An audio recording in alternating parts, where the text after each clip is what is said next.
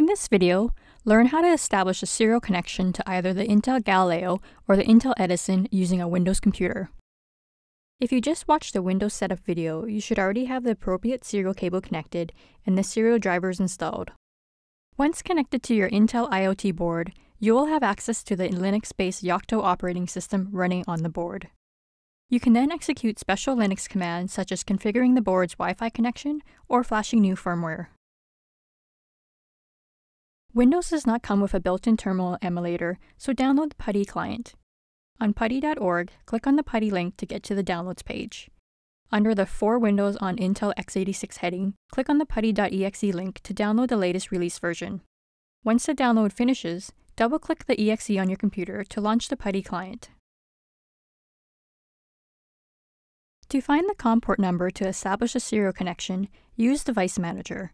Scroll down to the COM and LPT ports section and make note of the COM number for the USB serial port item.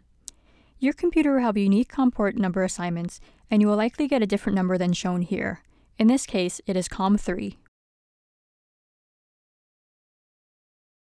PuTTY will launch in the Session screen. Select the Serial Radio button under Connection Type. For serial line, use the COM number noted previously. In this case, it was COM3. For speed, type 115200 for the baud rate. Finally, click Open to establish the serial connection to the board. When you see a blank screen, press the Enter key. For the Intel Edison, you will need to press the Enter key twice. Once connected, you will see a login prompt. Type in root for the username and press Enter.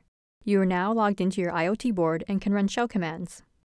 For example, type cat/etc/version and press Enter. This will output the version number of the firmware running on your board. Now that you can connect to your Intel Edison or Intel Galileo over serial, watch the other videos to learn how to get your IoT board online or flash the latest Yocto firmware.